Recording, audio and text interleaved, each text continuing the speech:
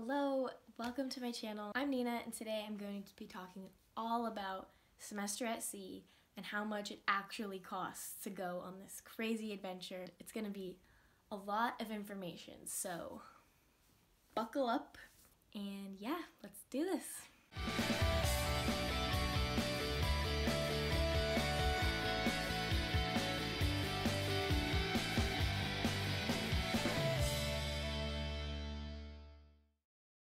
So first of all, if you don't know, Semester at Sea is an amazing study abroad experience where you get to live on a giant ship with about 500 other students and take classes while traveling all around the world.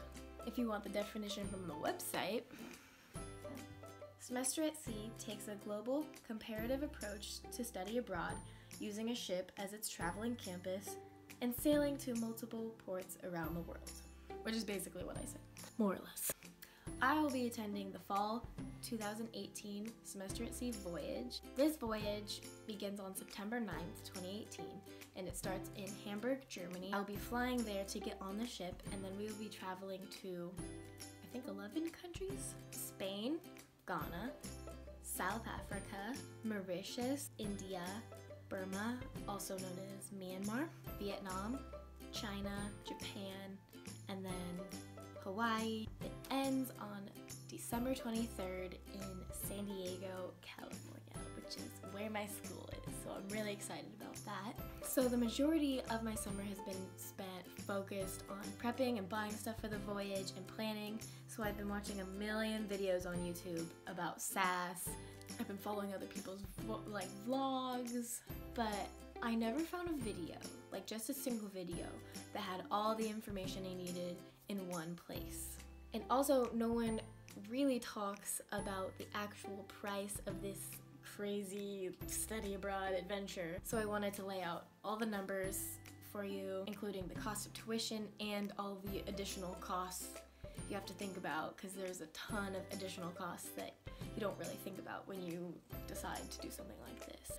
And so I wanted to make a video because I really could have used this when I was applying for SAS and this whole summer when I was prepping and buying and spending lots of money. Okay, so I have a ton of notes, so let's get started. First off, I began the application process pretty early for Semester at Sea. Around January, I was on winter break, so that was about 8 months before my voyage was set to begin. It's always good to get an early start on this kind of stuff because there is a ton of things you need to get done if you're seriously considering studying abroad with Semester at Sea specifically. It's different for every university, and the study abroad requirements can vary a lot from school to school, but for my school it's a pretty long process. I'm going into my third year at the University of San Diego, and for our school I think you need a 2.75 GPA in order to go on Semester at Sea. I know it varies depending on which study abroad you choose, but for Semester at Sea I'm almost positive it's 2.75. Now for USD, we had to make an account on the study abroad portal. That was the first step, and then once you choose which study abroad you want to apply for, there's a huge checklist that you need to go through, that you need to check off every single box in order to have your application go through. Before you go any further, you should make sure that the classes that are offered on the ship line up with the classes that you need to graduate, or like in your major, or all that stuff. That's something that I had to consider too, because I was changing my major and all that stuff. So you can go on the Semester at Sea website and look at all the classes from like the current voyage or past voyage, because they offer similar courses for most of the voyages. Also, talk to your counselor, your academic counselor. I mean, you could talk to like a personal counselor if you want to, I don't know. In addition to my USD study abroad application, I also needed to make an account on the Semester at Sea website because they have a separate application that you also need to fill out. So the first step for me was to apply through the Semester at Sea website. It didn't take very much time at all. It was actually pretty simple. There's the basic information you fill out about yourself. If I'm remembering this correctly, I think there's only one long essay. There could be like a few little short ones, but I just remember writing one long one where we had to explain like kind of why we wanted to go on SAS and maybe like 1 or 2 countries that we're interested in seeing and like why we're interested in going to that country. For me, I was really excited to see like China and Japan because I took a bunch of classes on Asian studies. So I said that I was excited to see all the places that I had learned about in class. Then after you submit your application to Semester at Sea, you have to send them your official transcripts, which you can do electronically, and then you have to get approval from your own study abroad office for your university. For my school, I had to bring my unofficial transcripts into the International Center. Once you've done those 2 things, you have to print out the disciplinary clearance form, which SAS will email you after you apply, after they get approval from your school that you're allowed to go on Semester at Sea. So you print out the disciplinary clearance form, which is mainly just to weed out the bad seeds. So you have to get that signed by your study abroad office, or for USD, it's a place called the Office of Ethical Development and Restorative Practices. I have no idea why it's called that. So once it's signed, you scan it and then you upload it to your Semester at Sea like portal thing. So I got all of this done in about a month, from like January to February. Now we're on to phase 2, money. Now we're gonna get into the money part, or the lack of money you will have after you sign up for this. Once you submit your SAS application and you're approved by your study abroad office and you turn in all those forms, the next step is to pay the $1,000 deposit to Semester at Sea to choose your housing option. This is where you choose your type of cabin that you're going to have on the ship. There's 4 options and they all vary in price depending on if they're inside or outside, which means with a window or without a window, or the number of roommates you have, which is a double or triple. So included in this price is the tuition, the program fees, and housing. So for an inside triple, which is the least expensive option, it's $25,074. For an inside double, it's going to be $28,074. For an outside triple, it's going to be the same as an inside double, so $28,074. And then the most expensive option is the outside double, which is $31,074. Now there are many other additional costs and expenses that you're gonna have to think about, but I'll get into them a little bit more later.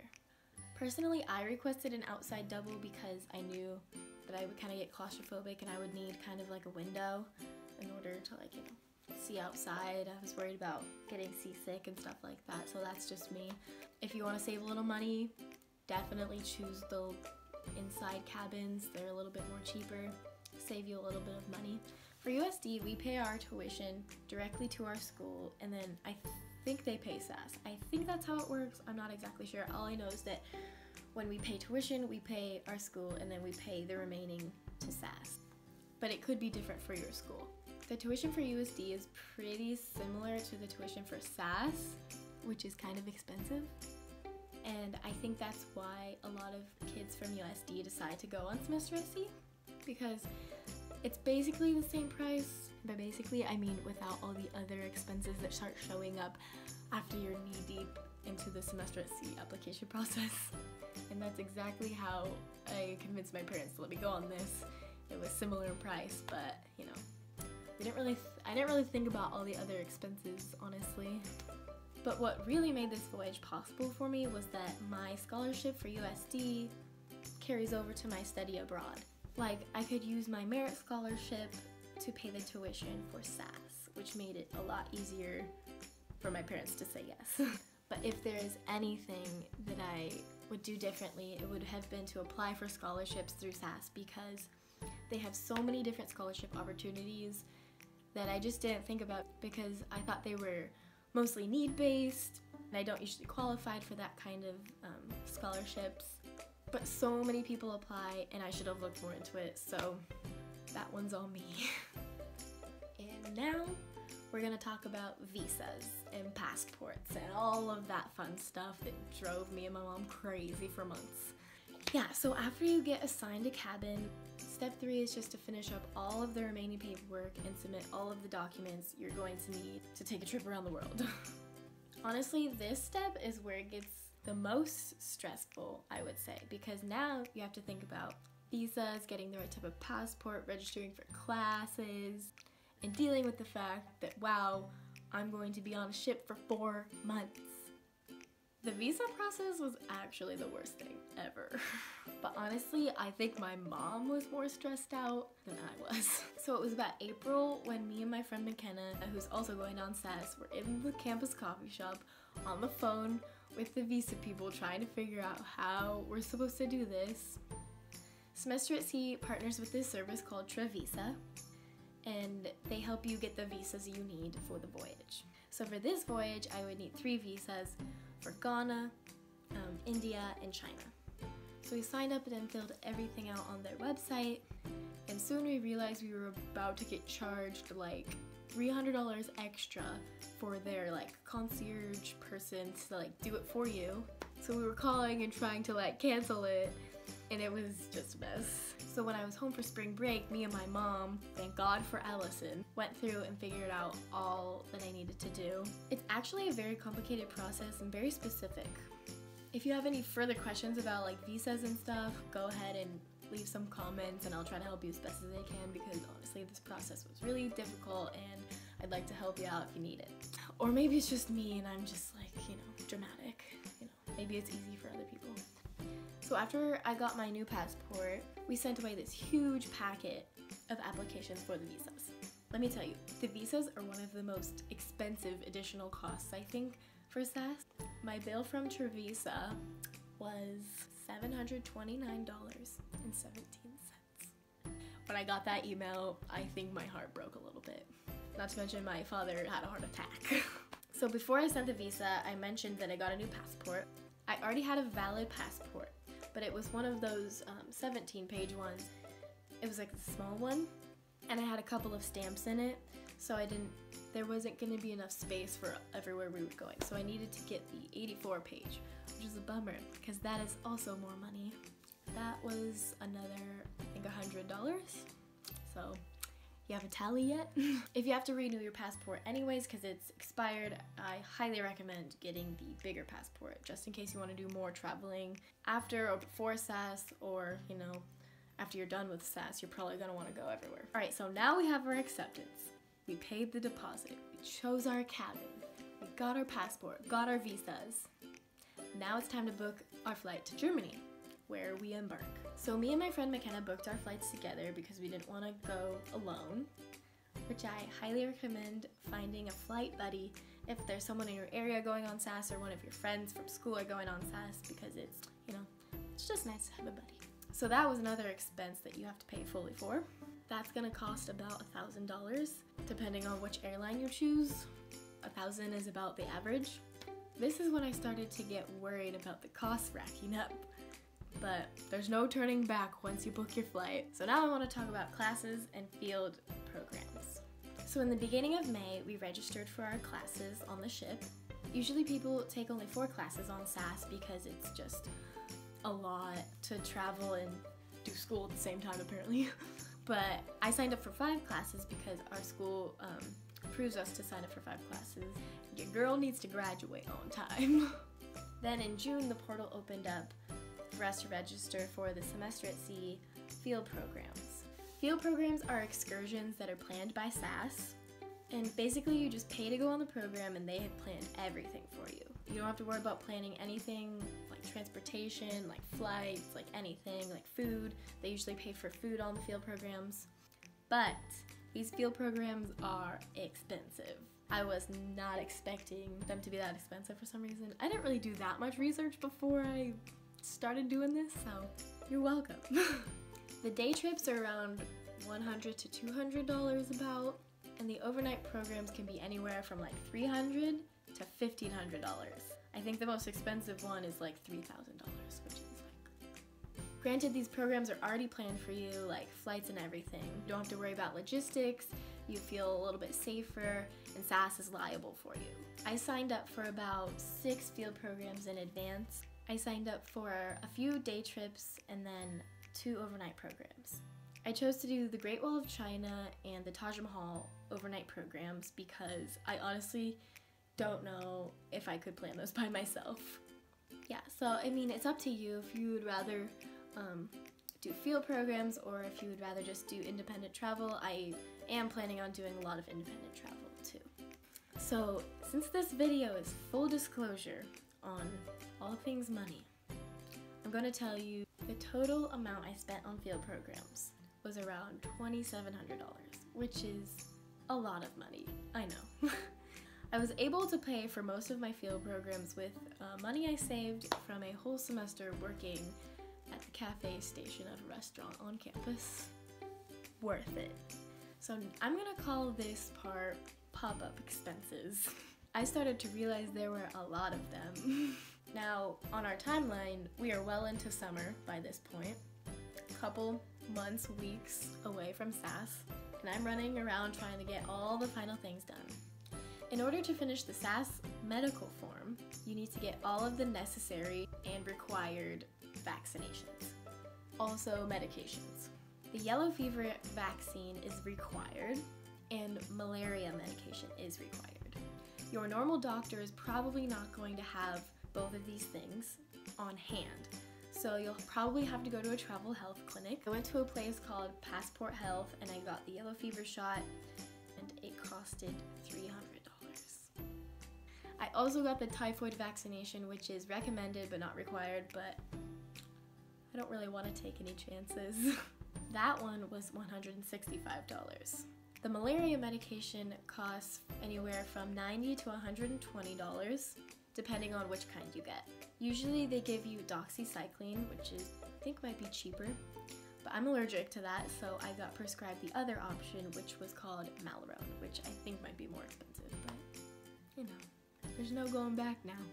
They also recommend getting like seasick medication and medication for like traveler sickness, another added expense. So for vaccinations, necessary, expensive. You also need to buy a bunch of over-the-counter medicine. Another pop-up expense I had was all the stuff you need to travel around the world for 4 months. What a concept. I have done like not really any traveling ever. So I had like absolutely nothing. None of that travel stuff. If you've ever traveled and you already have all that stuff already, then you're already ahead of me. I swear I had stuff delivered from Amazon every single day. Okay, I did buy some things that I don't like 100% need, but still. I'm also going to be doing a pack with me / haul kind of video. So I'll get into all the stuff I bought when I do that one. I got 2 roller duffel bags so that I could put them underneath my bed in my cabin. That's what they recommend. And I got a big backpack for like overnight trips in country. A converter plug because the ship has European outlets. External hard drive because apparently the ship vibrations can crash your computer somehow. Better to be safe than sorry. A money belt, luggage locks, emergency sewing kit. Okay, I probably didn't need that one, but you know. There's so many things that I never even thought of that I need. And let's not forget we're actually going to school on this ship. Textbooks. I needed to buy over $300 worth of textbooks. I think spending money on textbooks is the most painful thing, literally ever. Because they're some of the most expensive things that bring you no joy. But you have to buy them because school. So obviously I've done a ton of research on SAS because, you know, like, I have one of those obsessive kind of personalities. I've gathered that you need to have about $3,000 to $5,000 in your bank account at the start of the voyage. You also need a good amount of cash. I'm also going to convert some of my money into the local currencies of some of the countries, maybe not all of them. You also need to get a credit card if you don't have one already, which I didn't. This is mostly for emergencies, kind of like in-country like emergencies, but it's also for on-ship purchases.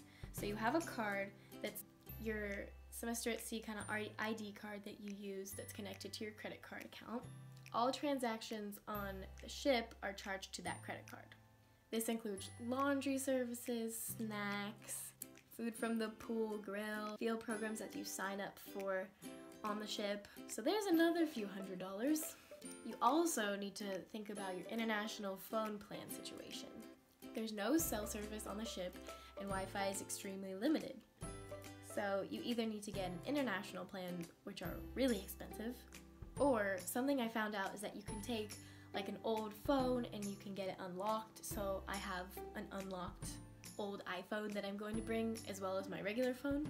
You can get it unlocked from your carrier. So like if you have AT&T, you just put in a request to unlock your phone so that when you go in country, you can buy like a data card or a SIM card, like prepaid data SIM card. This option is a lot cheaper than an international phone plan, but still an added expense. I think this is the last pop-up expense that I encountered, but last week we got an email saying that we will be charged an $895 fuel surcharge, which means fuel prices have increased or something like that and they need more money. Do you hear that?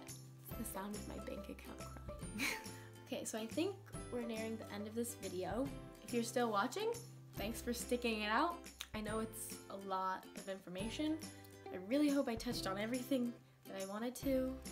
After 8 months of preparation and applications and draining your bank account, the grand total of this whole thing, yes, I'm going to tell you essentially how much it costs to do this whole entire thing. Tuition, all the added expenses, housing, all of the stuff, everything. And it came out to, drum roll please, $41,403.38. That is a very large sum of money. You know? I think it's gonna be worth it. Alright, so thanks for watching this video. I'll be doing some more videos about SAS maybe. I'm gonna do a pack with me video, and then I think I'm gonna try to vlog and upload a bunch of videos following me on this crazy adventure. I know this is a very expensive study abroad option, and I'm very, very thankful for my parents' financial support and for my school, for my scholarship, and I'm very, very blessed to be able to do something like this because it's going to be a once-in-a-lifetime thing. And if you're thinking about going on SAS, if you're going on SAS, if you're going on the SAS I'm going on, I can't wait. It's gonna be crazy because at this point I haven't even gone on it yet. So yeah, I'm excited for me, I'm excited for everything. So yeah, thanks for watching and I'll see you next time. Bye.